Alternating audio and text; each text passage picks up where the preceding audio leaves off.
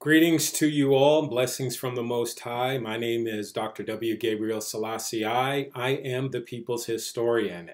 By nature, I am a revolutionary historian, bringing you more information and more insight.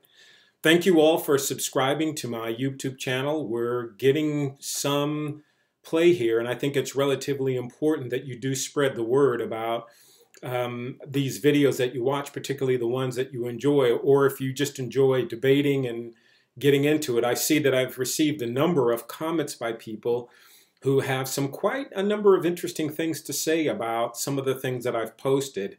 And I welcome your feedback, your engagement, your disagreements about anything that I might say on any of my YouTube channels.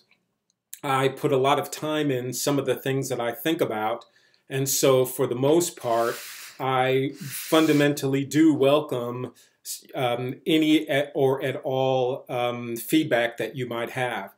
I've also launched a new website, thepeopleshistorian.com, that has just launched, and I will be doing podcasts that will largely be covering aspects of history, world, African, European, political, social, cultural, music history, anything that I find to be relevant that is not being covered in textbooks.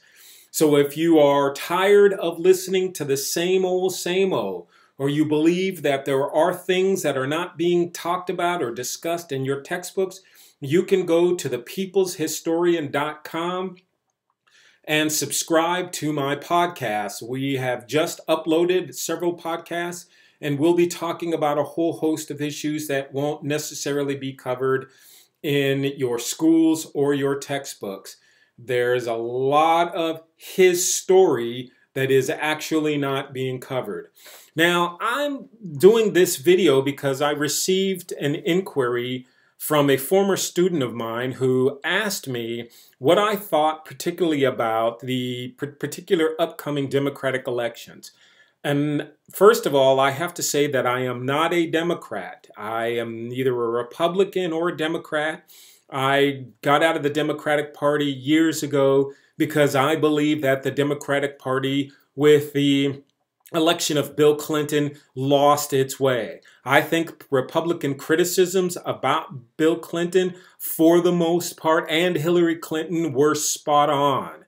I think that Bill Clinton, for the most part, probably is deep down somewhere in the recesses of the heels, the back of the heels of his feet, is probably a decent human being, but it takes a lot of energy to draw all of that out. And I think that overall he sold out the Democratic Party and sold out progressives of the Democratic Party.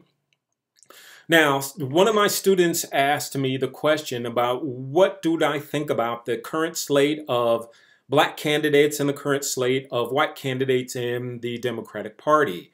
And for the most part, the two black candidates that we had, Cory Booker and Kamala Harris, had some significant issues. And of course, that we've seen over the last couple of days is that Kamala Harris has dropped out of the Democratic race, and I think that that really speaks well for her decision-making process and understanding that this race for her was futile. Kamala Harris, to my personal fundamental understanding and belief, is that she, like Cory Booker, are opportunist candidates. I do not have any faith in any African-American person that would spend all the time going to law school to prosecute people and put them in jail, particularly people of color, when you fundamentally know that the justice system is inherently racist. Now, you can make the argument, and it is a plausible argument, and it is some form of an argument that will hold water, that you are getting into the belly of the beast to change the system. Okay, so if you are an individual of color and you decide to become a prosecutor for whatever reason, and I suppose the reason that you will give us is that victims of crime need justice as well. And I hear you, because certainly I would not like any family member of mine to be victimized by crime and the perpetrator to get off. Now, I have my own feelings about forgiveness because I am a theologian. However, I understand that fundamental argument. However, now you very well know that in the current system of American justice, that it is almost impossible for any person of color to make changes within the criminal justice system. Okay, so you say that we need more judges, more prosecutors. Well, in Los Angeles, for example, they elected a black prosecutor, and she has been absolutely horrible. Jackie Lacey is one of the worst prosecutors, and I dare say that she will probably be run out of office. So just because you come to me and tell me that you are a person of color and you want to be a prosecutor, that doesn't mean very much of anything. Your actions have to speak louder than your words. And so Kamala Harris's problems are that she attempted as a prosecutor to get in good with police unions. In California, what a lot of people do is that they try to get the police unions behind them because they have a lot of pull and a lot of money. And people, generally speaking, that are not people of color, respect the police. Now, this didn't bode well for her because she made some really interesting choices about prosecuting people. For example, the adage where she attempted to prosecute black mothers when their kids were not attending school. Now, how do you suppose that in any particular way is adding to the overall workings of trying to fix the justice system? It is not. So my problem with Kamala Harris is that, yeah, I had some problems with her becoming AG. I had some problems with her becoming senator in the state of California because I think that she is an opportunist and she didn't do well for black people and other people of color in California. But there was time as a senator to recoup from that. She should have spent the last 6 years trying to do things to rectify the justice system rather than running for president of the United States. And it's my personal opinion, her and Cory Booker believed that either one or two things would happen. That they would ride this wave where Barack Obama was the first black president. So they thought that, well, those walls of people having some insecurity about voting for black people for president have all been broken. And then two, the fundamental idea here would be that they could get something even if they didn't win, maybe a high cabinet appointment, that then during the next elections, they could then make headway. So for example, maybe you become the Attorney General of the United States, or you could become Secretary of State or something to that nature, being more in the public eye, build a brand for yourself, a name for yourself, and then you could run again in the next couple of years. And that's often a tactic that people use. Cory Booker, with his particular problem, is that I think Cory Booker is an outstanding young man. I think he is exceptionally bright. He is probably, arguably, the brightest person on that stage. He certainly is a Rhodes Scholar. He is Ivy League. He has a number of professional degrees, law degree. So I think that he has proven himself academically to be superior. And I think for the most part, his time as mayor of Newark was fairly decent. I wouldn't give him an A, but I certainly wouldn't give him a C- either.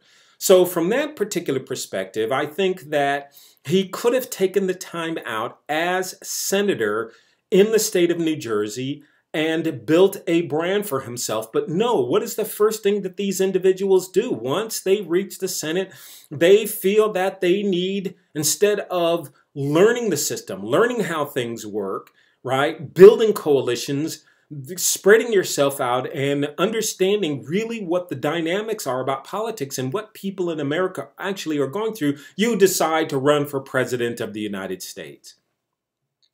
Now, I have particular problems with that because as we see with a current person who is president of the United States, this person largely is in trouble in the United States because they simply do not know how politics works at that level.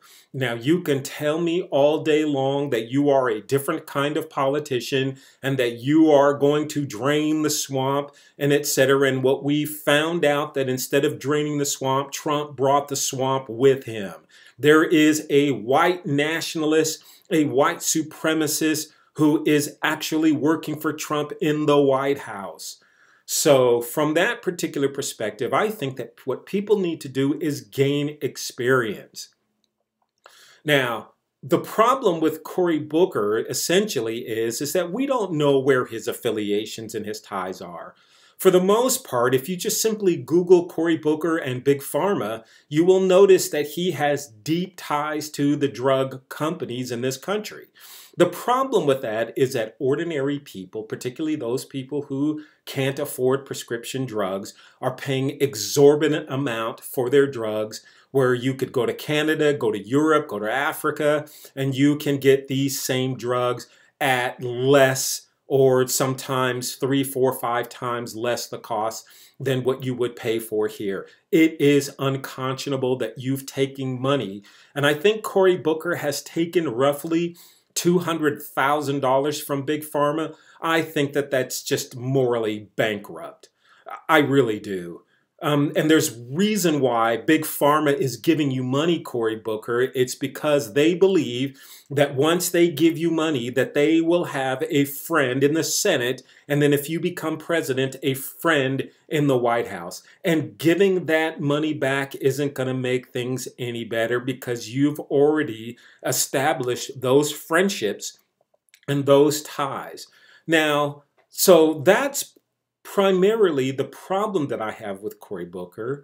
And so the two black candidates, I think, are deeply flawed. Now, what about the white candidates? So that would be the next question. I, for one, think that there are a whole host of white candidates that have a number of flaws, but I'm particularly talking today about those black candidates. Now, for the most part, this is why I think that our next coming election is going to be fundamentally problematic. And I don't think that having a black candidate or a black president is going to matter. Now, we spent the last 8 years before the last president came in with President Barack Obama. And I think it was a wonderful thing that a son of Africa, a son of America, a black man was finally elected as president. And certainly, by any stretch of the imagination, Barack Obama is probably going to go down as one of the better presidents that we've had. Certainly as a historian, and my fellow historians already have talked about the idea that his presidency, no scandals, he was able to do one thing that Richard Nixon tried, Harry Truman tried, a host of presidents tried, and that is give us the closest thing that we know of to universal health care. That in and of itself is a triumph. Even Theodore Roosevelt, who backed some form of national health care, couldn't get it done, but Barack Obama came the closest to doing so. So by any stretch of the imagination, that was a great thing because it is far better to help people than it is to hurt people. Now, what do I think about whether or not we're going to have a black candidate? Well, from my particular perspective, a black candidate can sell out and a black president can sell out black people just as easily as a white candidate or a white president. Now, let's ask this fundamental question. Besides Obamacare, what did Barack Obama do for black people? I'm just going to sit here and wait. Okay. What did Barack Obama specifically do for black people? Now, I'm just stating that because every single president that has been elected before and after Barack Obama has done things for white people. So I'm waiting. Now, you can message me here and let me know exactly what it was that he did.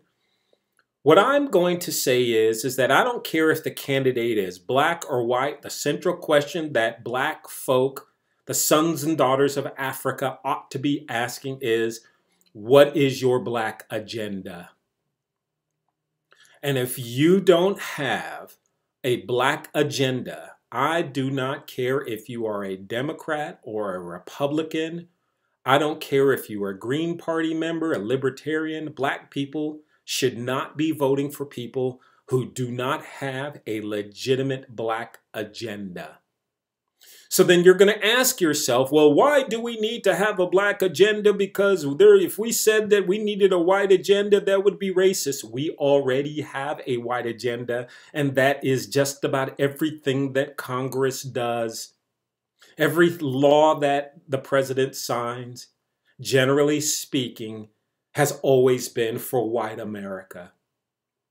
And we can go from the GI Bill and just start rattling them off. Civil rights movement, the affirmative action laws benefited white males more than they did black people. How is that so? Affirmative action includes white women, and white women have white male children. So white male children benefit from affirmative action just as much as black people do. So before you start railing off in the comments, just fundamentally know that when a white woman gets a high-paying job from affirmative action and she has a white son, that white son then goes to Harvard.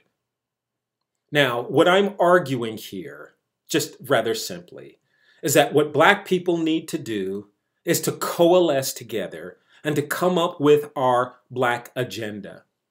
There is Tariq Nasheed's Foundational Black America Convention, and he's raised somewhere of about $150,000, maybe $200,000, something to that nature, for a convention that will be held that will ask these very questions. What is the future of Black America and where do we go?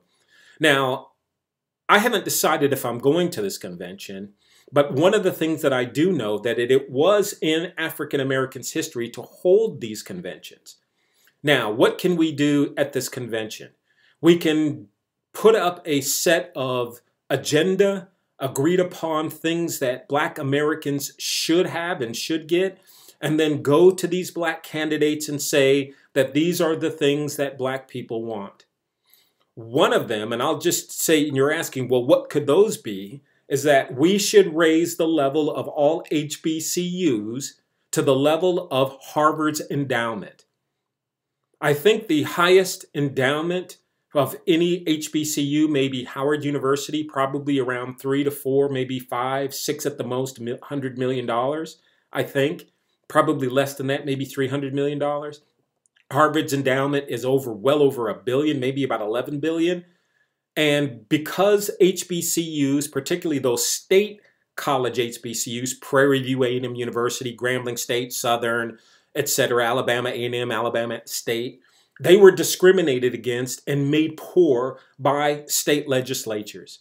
What we need to do is to ask and force the nation to make those HBCUs whole. So that's just an example. So I would like to hear your thoughts and your comments about these candidates. I think that those candidates that remain, Bernie Sanders, Pete Buttigieg, the host of them, Amy Klobuchar, Elizabeth Warren, we need to fundamentally and consistently, everywhere they go, every time a black person raises their hands, and ask them, well, what is your black agenda? Again, my name is Dr. W. Gabriel Selassie I, the People's Historian, the Revolutionary Historian. Subscribe to my YouTube channel here, and be happy to have you subscribe to my podcast at thepeopleshistorian.com. Rastafari.